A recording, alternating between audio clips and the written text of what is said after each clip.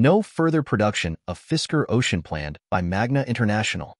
Hey there, EV enthusiasts. Ready to take a joyride into the world of electric vehicles with EVpedia? Buckle up because we're about to embark on an electrifying journey together.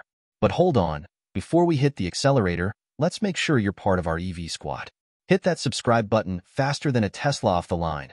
Smash the like button harder than a Cybertruck's exoskeleton, and drop a comment below that's juicier than a fully charged battery. Let's turn this channel into the EV hub of the future, one click at a time. The company contracted to build the Fisker Ocean says in its Q1 2024 financial report that it assumes no more will be built. At a time when troubled electric vehicle startup Fisker is looking for a life raft to stay afloat in 2024, the company hired to build its Ocean crossover doesn't seem terribly optimistic about its prospects. Magna International, the contract auto manufacturer that builds the Fisker Ocean, doesn't expect to build the electric crossover anymore this year. During a recent earnings call, CEO Swami Kotagiri revealed that Magna had to adjust its outlook for 2024 after assuming no additional Fisker Ocean production and lower sales on program delays and mix. Kotagiri, quoted by Yahoo Finance, added that production of the vehicle is currently idled. Our current outlook issued today assumes no further production.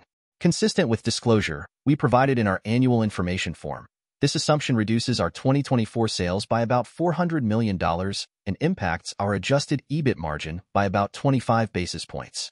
At the end of 2023, Fisker announced that over 10,000 Oceans had been built and a little under half had been delivered.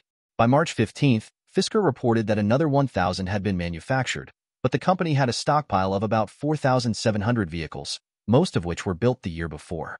In what was seen as a last-ditch effort to stay alive, Fisker cut Ocean prices in March of this year, drastically lowering the price by $24,000 and making the most affordable cost $24,999. However, it only managed to deliver about 200 units after the price drop through its 6-strong U.S. dealer network. The company also has 12 partner dealers in Europe. Fisker cutting Ocean prices by as much as it did left owners who paid the original full price feeling cheated, seriously affecting the company's image and credibility. The New York Stock Exchange even delisted Fisker stock after its shares had reached an abnormally low price.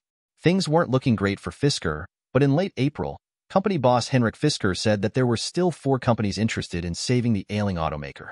He didn't say what companies, but we know Nissan isn't one of them since we know Takeover talks with the Japanese automaker fell through. This is probably because Nissan was most interested in Fisker's Alaska pickup, according to various reports, but then it apparently backed out of the deal. When the first reviewers got their hands on the Fisker Ocean, opinions were mixed.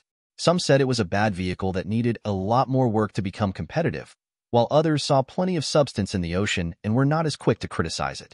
Despite the negative press it received, owners who took delivery of their Oceans had mostly good things to say about it, although they were all undoubtedly worried about Fisker's future and what its bankruptcy could mean for them in the future. Well, fellow EV aficionados, that's a wrap for today's electrifying adventure. Thanks for joining us on this ride. But hey, the fun doesn't stop here. Keep those likes, subscribes, and comments coming in like a convoy of electric cars on a mission. Together, we'll charge ahead into a brighter, cleaner future. Until next time, keep those wheels turning and those electrons flowing. Stay charged, my friends.